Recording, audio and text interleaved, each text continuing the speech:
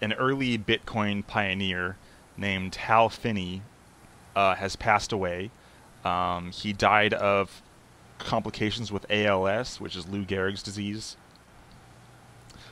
And I say died, but he was only declared legally dead once his pulse stopped. But once that happened, they threw his body into cryopreservation and took out all his regular blood and filled it with a cryo preservation replacement of blood, and they're trying to save his body for a future time when possibly ALS is cured and they can unfreeze him and possibly bring him back to life, which would be revolutionary. But how this relates Yeah. to Bitcoin is he was one of the first people who started using Bitcoin back in 2009, and actually started, you know, he started working with Satoshi Nakamoto back in 2008, right when the first Bitcoin white paper came out, and he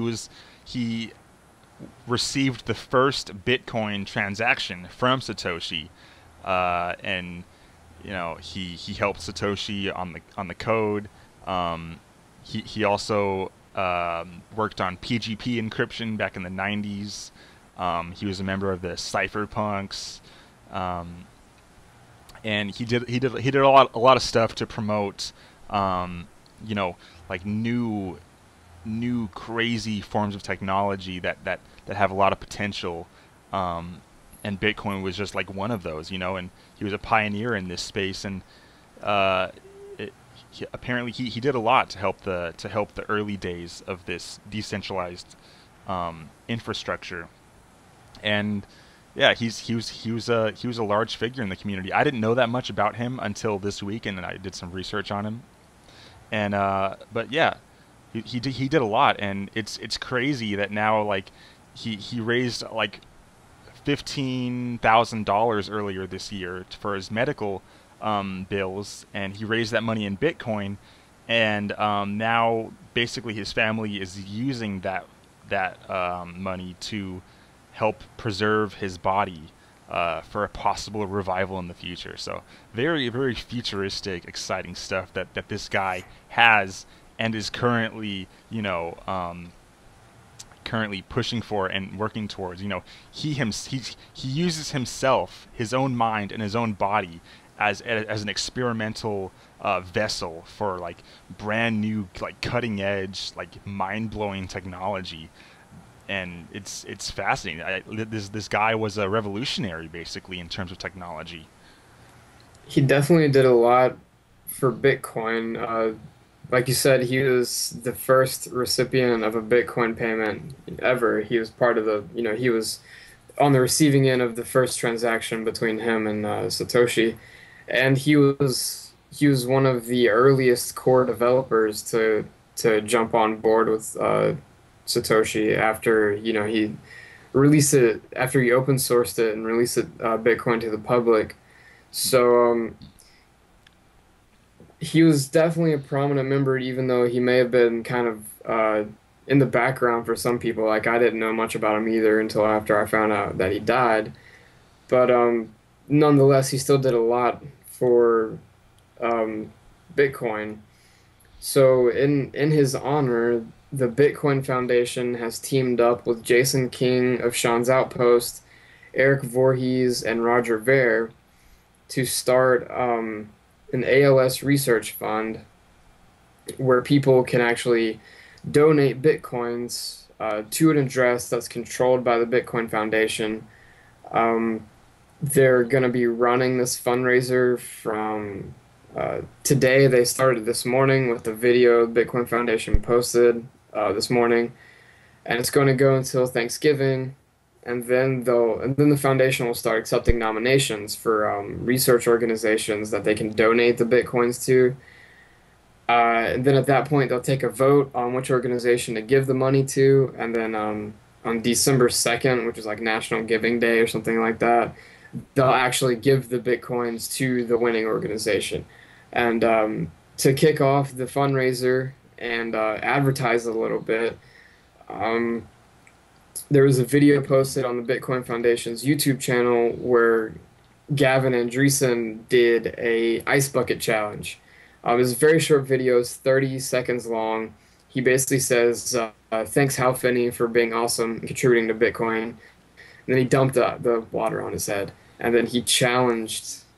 Who did he challenge? I Andreas can't remember. Antonopoulos, Yeah, Roger Ver, and Jin Young Jin England Young, from the Jin Young Bitcoin England. Foundation. Yeah. And so, and you know what? We should actually link to this video in the description because at the end of the video, there's a QR code that you can scan to donate Bitcoin, and they actually provide, the actual address as well, which Sean can put in the description too.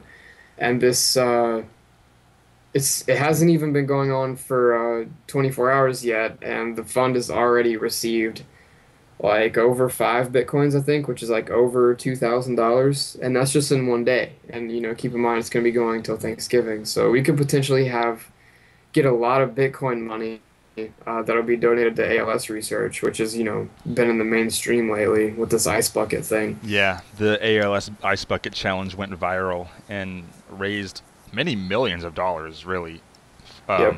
for ALS. And I heard a story like last week that basically said that like only 27% of the funds donated to the ALS Association actually go towards finding a cure and actual research. And I guess if that's true, that's only really because of like bureaucratic overhead and stuff like that that's inherent in practically any organization. But hopefully, if the Bitcoin Foundation can manage this campaign right, hopefully a very, very high percentage of the Bitcoins donated can actually go towards finding a cure. And hmm maybe it can directly impact, if we can actually find a cure for ALS through these donations, the Bitcoin community can help and have a high percentage of their donations actually go towards a cure.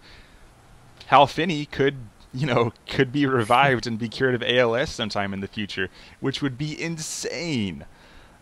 Huge development, huge miracle, basically, for the human race to have someone possibly revived from cryo sleep, and then have their terminal disease cured from them by a cure that was crowdfunded by the community. So very exciting to see if that can actually happen.